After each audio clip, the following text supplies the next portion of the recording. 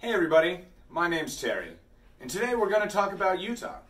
More specifically, how everybody reacts when they find out that I, a punk rock tattooed hippie emo kid, was actually born and raised there. Here we go. People always think of Utah as this fantasy land, like a place that doesn't really exist, but you've read about it in books. And by books, I mean books that they've turned into movies, because I know that you don't read. Like Lord of the Rings, but instead of hobbits it's Mormons, and instead of multiple breakfasts, it's multiple wives. I do know that that's a hack joke, but when someone finds out that I was born and raised in Utah, within 3 questions I'll always get, multiple wives, huh? So people are always just left up to their imagination of what Utah is really like. And besides the whole polygamy thing, they never imagine a good place.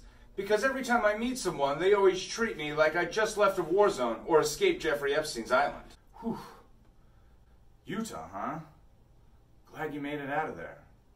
And you know what? They're not wrong. Because even though that Utah is a very beautiful place to look at, it can be a pretty fucked up place to live. 5 years ago, I moved to Atlanta.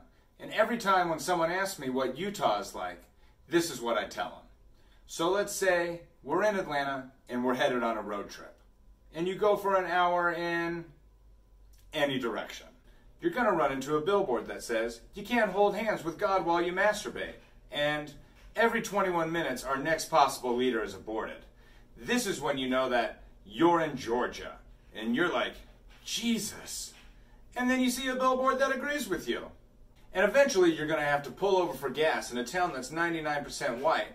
And as soon as you get out of the car, you get that feeling in your body, like when you're at a haunted house and you know the chainsaw guy's about to pop out. And you realize that you need to get the fuck out of there.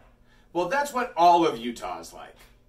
Now look, I understand that it sounds made up that only 1% of Utah is black, and I wanted to give you the facts. So I Googled it, which is a weird thing to be Googling right now, especially since I didn't type it. I asked my Google Home. Hey Google, how many black people are there in Utah? Why? Why do you want to know that? Don't worry, I'm just writing jokes. But you're going to bring race into it. In this climate? Well, I think it's an important part of the story. You're punching up, right? Yeah, of course I am.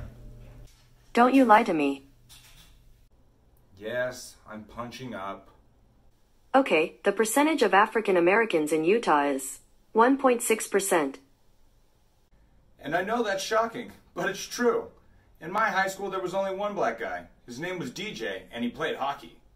And then Google went on to say, according to the website health.utah.gov, there's actually only 48,000 African Americans in the entire state of Utah, which by entire state standards is not that many. For reference, the total population of Utah is 3 million people. The total population of Metro Atlanta is 6 million people, which draws me to the conclusion that nobody wants to live in Utah, except the Mormons, because Brigham Young said this is the place. Everybody else came and just looked around and went, you can have it. It went on to say that Utah saw a 77% growth rate between the years of 2000 and 2010, with the biggest year being in August of 2005. Because that was the year that Utah gave huge tax breaks for people to move there. Just kidding. It was because thousands of people were relocated there from Mississippi and Louisiana in the wake of Hurricane Katrina. So, in the middle of one of the world's biggest storms, a bunch of white people showed up and said, get on these planes, we're going to take you somewhere safe. And then they loaded up the planes, and this is true, they didn't tell anybody where they were going. Now, the flight from Louisiana to Salt Lake is around 4 hours.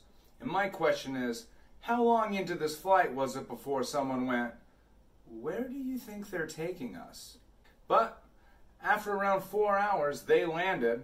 The captain said, thank you for flying Relocation Airlines. You have now landed safely in Salt Lake City, Utah. And then a bunch of white people were like, hey, you live here now. So I was telling this story to a friend back home the other day, and he said, did you know that the first black family in Utah actually worked with my grandparents? And I said, you mean worked for your grandparents? In conclusion, yep, Utah is one fucked up place to be. But if you're going to be forcibly relocated there, August is a beautiful month to do it in. And that's what Utah's like. Thanks for tuning in.